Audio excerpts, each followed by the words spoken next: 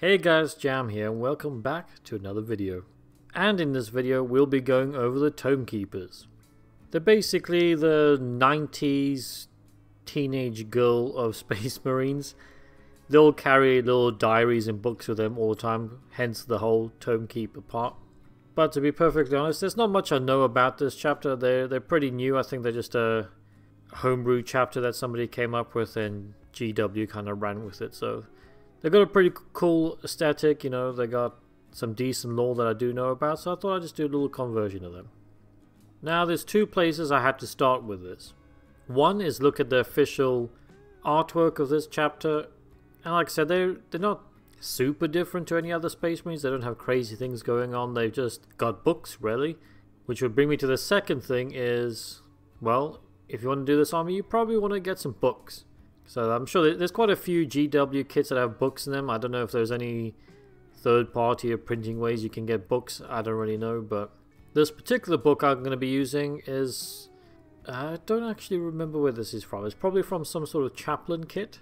But yeah, you're definitely going to want a book or two if you're doing this army, or if maybe just a dude for a death watch or something like that. And like I said before, go through the artwork and stuff. Now these official models that GW put up in their White Dwarf at some point, as you can see, one of the guys here has an axe, which is pretty unique for Primaris HQs in general, apart from the one Space Wolf guy that came out a while ago. So I thought, you know what, that's what I'm going to go for. I'm going to go for books and axes. You know, there's everything a growing boy needs right there. So as you can see, I'm using a Blade Guard veteran body. So this guy can work as a Blade Guard or a Lieutenant or whatever you want to do with him. Obviously the axe will have to get proxied as a sword or something, but nobody will care about that. So the first thing I do is I stick the book down where I want it to go. With this particular easy build model, there was a little hole on his hip where normally you would have a sword. So I thought that was a pretty good place just to cover that gap up. And it just happened to fit pretty perfectly there. Now for this particular model, I won't be changing the shield arm at all. So the only thing I have done is I've sliced the built-in shoulder pad off, because obviously, as I always do, my conversions are going to be Death Watch, because one day I'm going to have one massive Death Watch army of all my conversions. But you don't need to do this, you can just get transfers. Now for the next step, and probably the most important part, is the weapon arm. Now I kind of just imagined him just kind of leaning on his weapon, like he's just placing it down on the ground, resting on the axe or something like that. So I needed an arm that was stretched outwards, so I got this arm, I think it's from the Blade Guard Veterans kit. Then all I'm going to do is I'm going to gently slice the hand out of there that's currently in there. And once you do have that nicely sliced out there, just as always be careful with your hobby knife. I'm just going to make sure it's all nice and smooth and flush. So this hand that we're going to use now can glue into there. Now I believe this hand is from the normal Intercessors kit, pretty sure it is. I just cut that off of there before, and I'm just going to stick that on in a bit. But first we want to get the axe ready to go, because I want to make sure everything's in the right position and pose before I glue it all together. So first up, the axe I'm going to use is this one from the Vanguard Veterans brew, I believe. Not the most fantastic and awesome looking axe in the world, but it was the right height and everything like that. So what I'm going to do is now I'm going to slice the hand off this grip, because obviously I don't need that there. I'm just going to use my hobby clippers just to slice most of the main chunks out. Then I'm going to come in with my hobby knife and just smooth it all off and just make it look slightly better. But we will be covering this up with green stuff later, because these guys are all kind of about books and stuff like that. Even though the artwork, they don't have loads of purity seals, I wanted to get a kind of wrap of purity seal wording kind of around the handle of this axe as well, just add a bit more of that parchment-y vibe to it.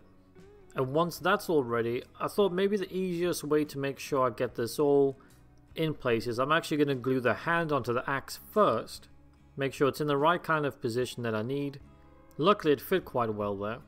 And all I did was I made sure the model was glued to the base, and stuff like this I like to use plastic glue. I mean, I use plastic glue all the time anyway, but at least with plastic glue you can move things around for like a minute or so before it really starts to set. So I just kind of wiggled the arm and the axe and stuff until I got it into the right spot.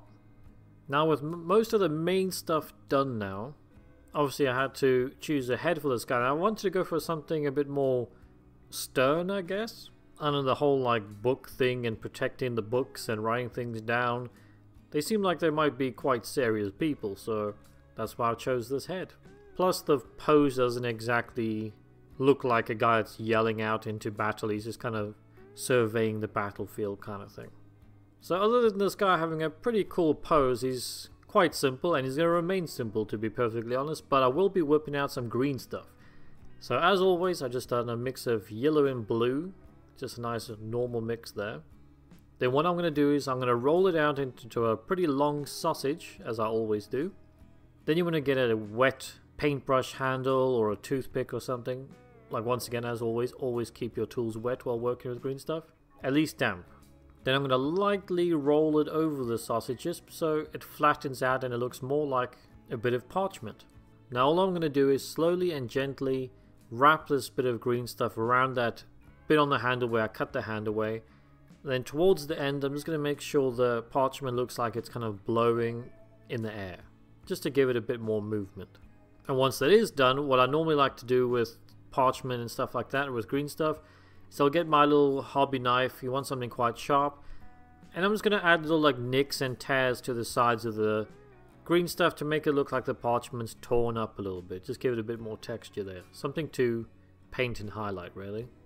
Now the last thing I'm going to do is add some straps onto that book, so it kind of looks like he's carrying it over his shoulder, so it's a bit more secure there. It's not just hovering over on his hip. Now I'm going to do the same method as before, you know, rolling out the sausage, flattening it out and stuff.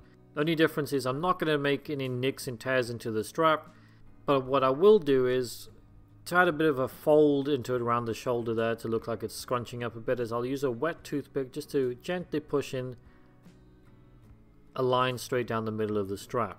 Like I said, just to make it look like it's a bit tighter, maybe it's folding up a little bit. But with that, this model is done. Like I said, pretty simple, quick, easy. Just a little tip there if you want to do some Tome Keepers, how you can add a tiny bit of flavor to them.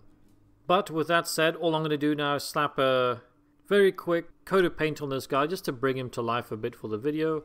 Give you guys a quick showcase, and I'll be back in a second.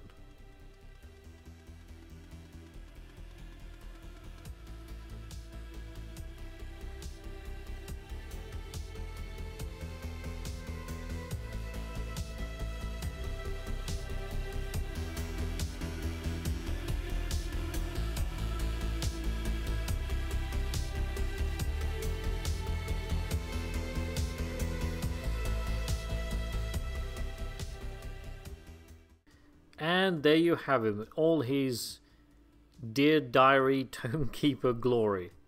Kind of wonder what they write about on this stuff, you know, like, oh, today I killed a Tyranid or something like that. I need to look at their lore a bit more.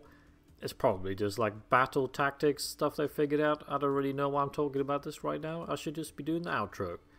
But anyway, I hope you guys enjoyed the video. Let me know what you think about this model. What do you think of the Tome Keepers in general? And yeah, as always, if you guys enjoyed the video, definitely click the like button, the subscribe, the bell, you know the whole YouTube drill by now. And of course, I do have a Patreon, which I never really push recently because I haven't been like super on videos, but I'm trying to get more onto it now, getting back into the swing of things. So I will say I do have a Patreon if you'd like to support the channel anyway. Any money made there will just, you know, help me improve the sound quality and all that kind of nonsense of this very professionally run channel. So once again, hope you enjoyed the video guys, and I'll see you in the next one. Bye.